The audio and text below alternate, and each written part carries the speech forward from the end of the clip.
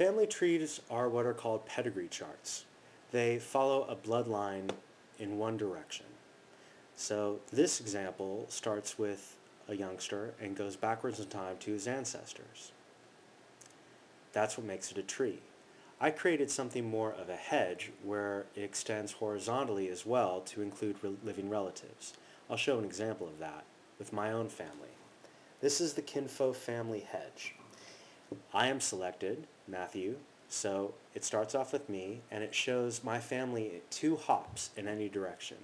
So that would be my sister and her kids or husband, my mother and her siblings and parents, and my father and his siblings and parents. Now, 2 hops may not seem very much, but look what happens when I select my mother and I see the family from her point of view.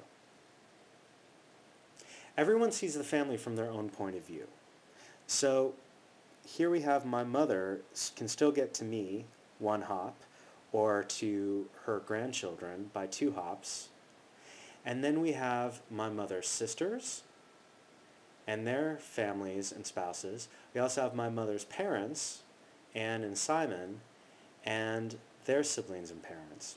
So from here, for example, I could click on my paternal grandmother, Dina Schulman, and we see her family extend to all these other people. And I can continue by clicking on, let's say, Ava right over here, and we see her family extend. So this is very powerful.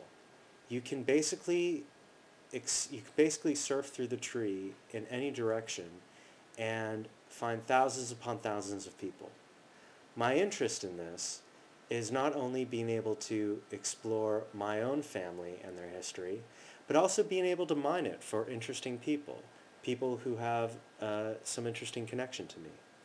I can also one day I also hope one day to leak it up to as many other people as possible and to try to create a family tree that covers everybody in the world. Thank you.